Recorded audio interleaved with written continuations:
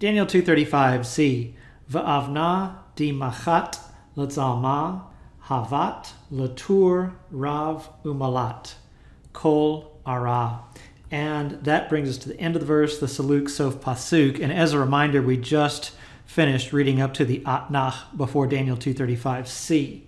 So we begin here with this conjunction, and we have the stone, and the stone, relative marker, and then this is the first of several all perfect, third feminine singular. And of course it's third feminine singular because it's matching this subject, which is feminine, the stone. And the stone that struck, direct object marker, struck what? The image. And then hevav hey verb, right? That's another all perfect, third feminine singular.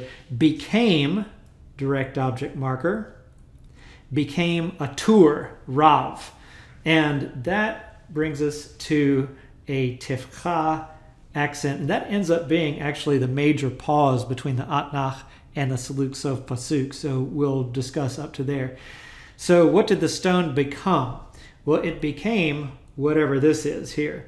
Latur rav. Tet vav resh.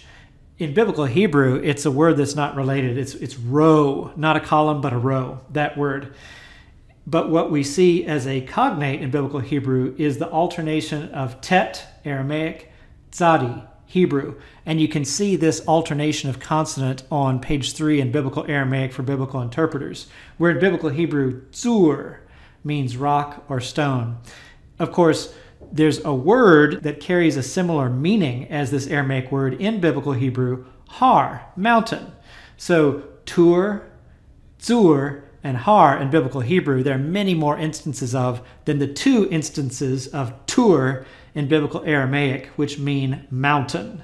So the stone became a mountain, and then we have conjunction, and here we have the verb of filling, also all perfect, third feminine singular, all the earth. So going back to the beginning, and the stone that struck the image became a great mountain that filled all the earth.